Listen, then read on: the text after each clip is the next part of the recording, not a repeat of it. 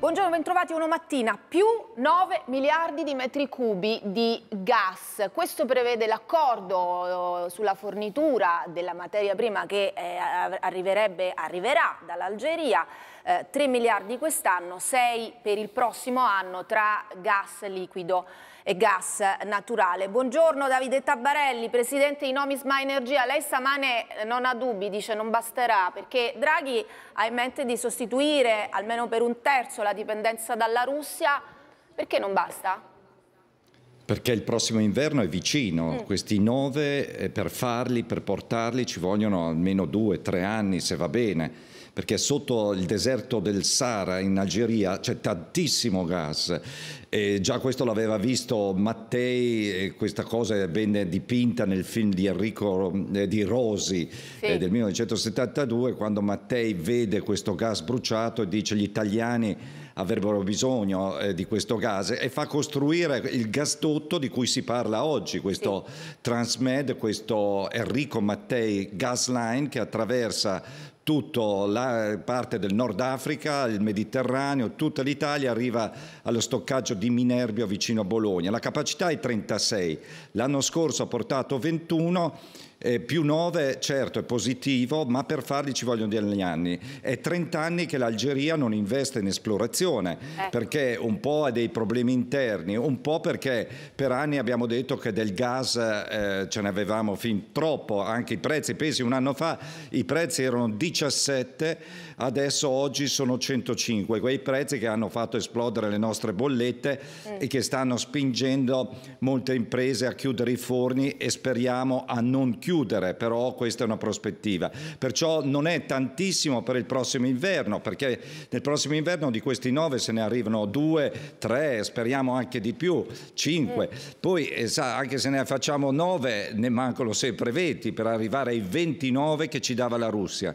Ricordo che noi l'anno scorso abbiamo consumato 76, 3 li produciamo, 73 importati. Allora, aspetti un attimo, Presidente, facciamo, visto che ci sta dando dei numeri anche per far capire e per rientrare nello studio, perché devo salutare gli ospiti che sono qui con me, professor Giovanni Tria, professore Tor Vergata, ex ministro dell'economia, ma soprattutto per me una grande reunion stamane, Marco Frittella. Ciao Monica, che bello buongiorno, rivederti, riaverti qui, direttore di Rai Libri, come tutti sanno, esperto di energia verde, perché hai scritto un libro, Italia Green, dicendo e raccontando che peraltro noi siamo i migliori da questo punto di vista, anche se poi vedremo... Siamo stati migliori, vedremo che in questo momento ci sono un po' di blocchi. Cartina che ci dà l'idea di quanto gas dalla Russia noi prendiamo e di quanto dalla Algeria, 21,2 miliardi di metri cubi che passano esattamente da quel canale di cui parlava Tabarelli, che corrispondono circa, Presidente, al 31%, dico male? No, non credo. Giusto. 40% invece arriva dalla Russia, ma noi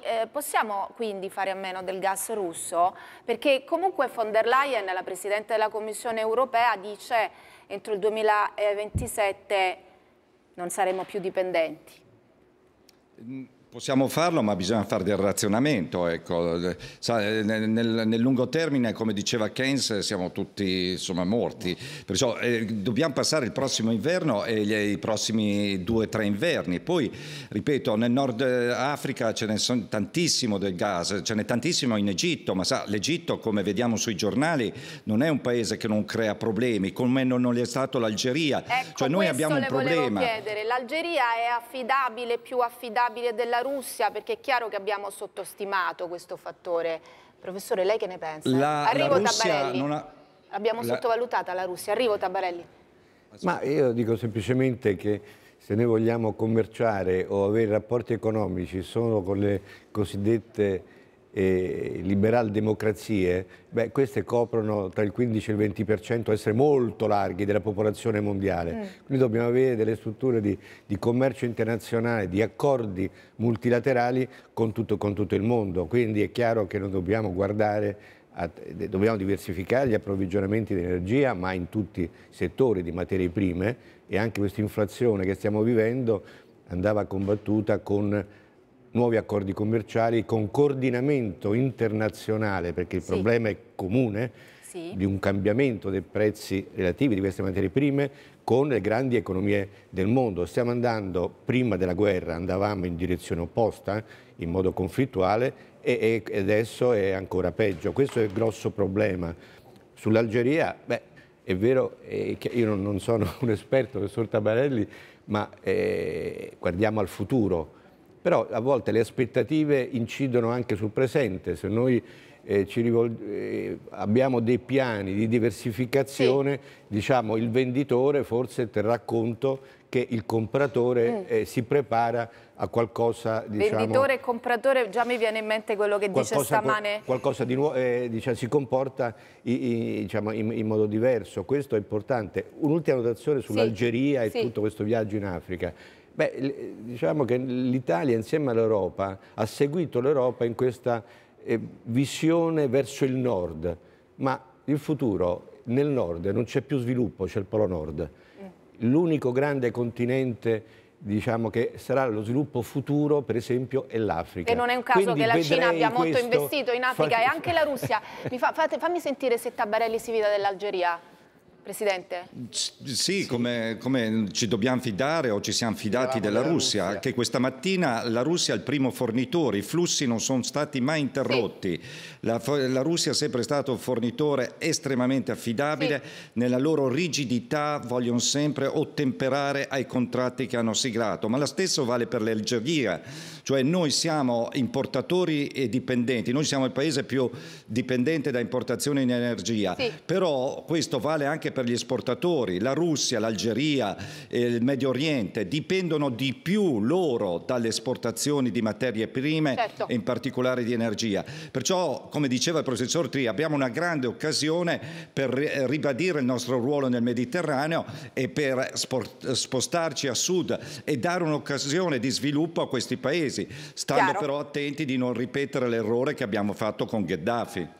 E Marco, tra l'altro avremo anche una grande occasione in questa necessaria diversificazione di sfruttare le risorse nostre, che sono risorse, diciamo, che fanno bene, peraltro, all'ambiente. Io vedo che questo frenetico giro del mondo del governo italiano, che assolutamente dimostra una capacità di reazione alla crisi e che ci sta aiutando a liberarci dalla dipendenza dalla Russia, però non dobbiamo dimenticare l'altro aspetto, che il gas...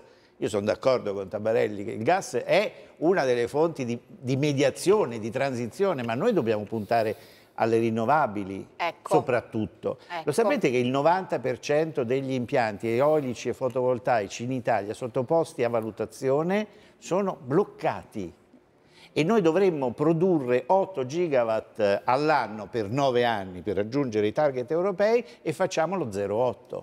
E questo perché? Perché gli impianti sono bloccati o dalla burocrazia o dalle sovrintendenze o dai comitati locali o da tutti quelli che dicono che le pale eoliche sono brutte, però noi dobbiamo puntare alle rinnovabili, non al gas. Il gas è materia di transizione che ci serve. Allora, sulle rinnovabili Tabarelli ne ha da dire, lo so, però io, proprio perché Tria diceva insomma, la questione dell'inflazione, la questione della bolla salariale è una questione che non riguarda mica solo noi, non siamo in questo momento mica i soli in Europa ad come dire, confrontarci con questo tipo di guai. Antonio Varini, grandi economie. Tutte le grandi economie. Antonio Varini, che ci dici su questo? Innanzitutto buongiorno a te Monica, buongiorno a Marco, ben ritrovato tutti voi. Andiamo ad esempio in Germania, cara Monica, dove di fatto c'è stata questa decisione da parte del governo del Entlastungspaket. Che cos'è? È un pacchetto di soccorso, in soccorso alle famiglie, ai lavoratori. Che cosa prevede? Innanzitutto 300 euro ai dipendenti delle aziende, una tantum durante l'anno per aiutarli nel costo delle energie. Poi, sempre a famiglia, 100 euro di bonus per chi ha figli, 150 potrebbe essere alzato per le famiglie con un solo genitore, 100 euro per coloro che sono al di sotto di un reddito appunto minimo, e poi un aiuto addirittura per i trasporti, 9 euro per potersi muovere in città durante tutto il mese. Questi aiuti si aggiungono a quello che è un discorso fatto dal ministro Heil per quanto concerne il lavoro, che proprio nella conferenza stampa recente sul lavoro ha promesso aiuti anche a quelli che sono i lavoratori in cassa integrazione. Infatti, secondo il Frankfurter Allgemeine, proprio di oggi potrebbe essere estesa la cassa integrazione per molte aziende, mentre poi c'è il discorso dell'aumento del salario che è ancora al vaglio ovviamente delle aziende, come ci diceva Handelsblatt ieri, che si potrebbe raggiungere 100.000 euro dai 56.000 euro. Professor Tria, c'è un articolo oggi su Sole 24 Ore che dice che insomma, in Germania i chimici per esempio hanno, i sindacati per i chimici, dei lavoratori del settore della chimica hanno congelato il rinnovo contrattuale. Mi date un attimo i dati sull'inflazione? Noi non c'è giorno che non lo ripetiamo, perché è chiaro che questo è un tema cruciale, no? Siamo al 6,7 in Italia, il 7 per quel che riguarda l'Europa, e i prezzi, che insomma evidentemente cioè i salari stanno perdendo potere d'acquisto, mi pare il 2,5 per il 2023. Qual è la soluzione secondo lei? Guardate, l'inflazione in essenza è un problema di conflitto distributivo. In questo caso è un problema di inflazione importata, significa che l'Italia, come la Germania, deve cedere una parte del proprio reddito a coloro che ci vendono materie prime, input intermedi, energia, come è accaduto negli anni 70 con lo shock petrolifero. Il problema è chi paga questo costo, chi ridurrà il proprio reddito da dare in più per acquistare queste cose. E allora o sono le imprese o sono le famiglie o poi dice interviene lo Stato. Lo Stato significa che ridistribuisce il costo tra tutti i cittadini di oggi oppure a debito con un trasferimento nel tempo ai cittadini di domani.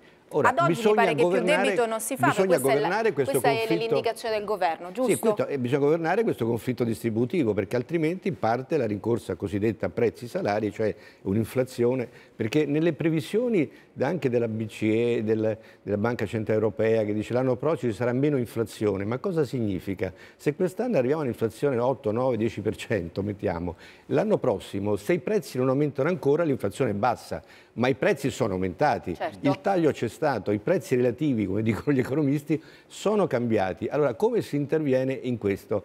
Quello che ha fatto la Germania, per certi versi, mi preoccupa, perché io ho scritto che il governo italiano ha fatto bene a dire per ora no a un alto scostamento di bilancio, a nuovo debito, perché andrebbe discusso in Europa come muoverci sul debito, come si è fatto durante la pandemia. Ma se la Germania stanzia 100 miliardi, mi pare che hanno parlato di questo, per intervenire direttamente, cioè superando ogni regola anche sugli aiuti di Stato, perché esiste ancora il temporary framework per la pandemia che vale ancora quest'anno, ho l'impressione che non si va a nessun accordo europeo. Insomma, a questo punto dobbiamo decidere noi cosa fare. Allora, vedremo come finiranno le elezioni in Francia, Marco, dopodiché insomma, la nuova Europa che verrà e dovrà fare i conti con la riscrittura del patto di bilancio, che è diciamo, sostanzialmente quello schema che ci impone di non fare più di un tot di debito rispetto al punto percentuale di PIL. Tu come la vedi? Io penso che il patto di stabilità, così come lo conoscevamo, sia ormai morto e sepolto.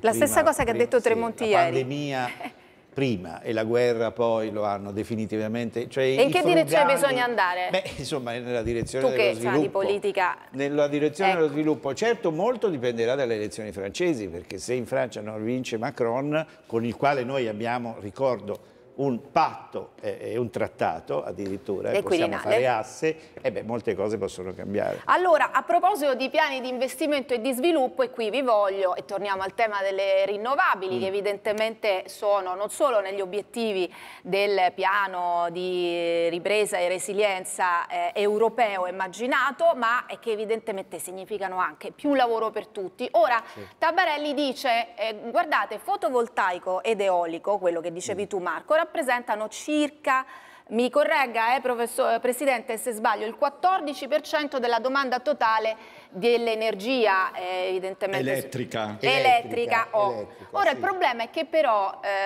noi non abbiamo territori, giusto? Abbiamo il più grande patrimonio artistico culturale. Marco Frittella già scuote, professore, la testa.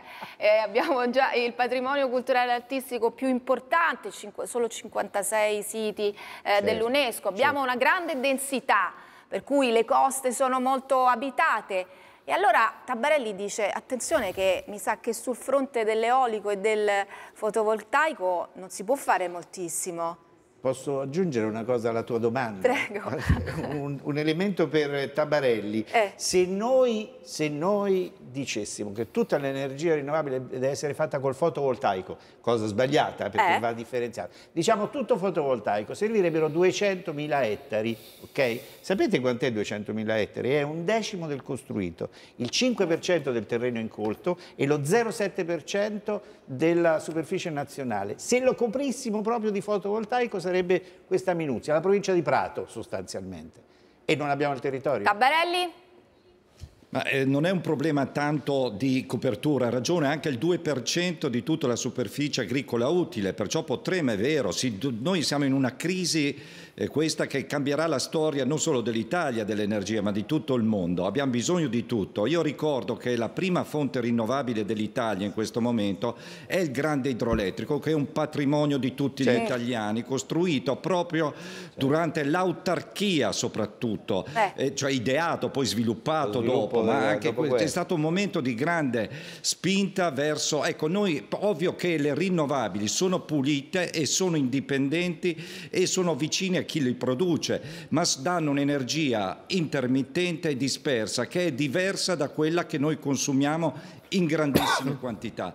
Però in questo momento bisogna che ci sia una convergenza di tutti, riportare a Roma il potere decisionale e fare dove si può sui tetti, ma soprattutto nelle cave, negli stabilimenti industriali, tutti gli impianti che si possono. Ma ripeto, non sarà risolutivo, abbiamo bisogno di tutto, anche e molto di gas.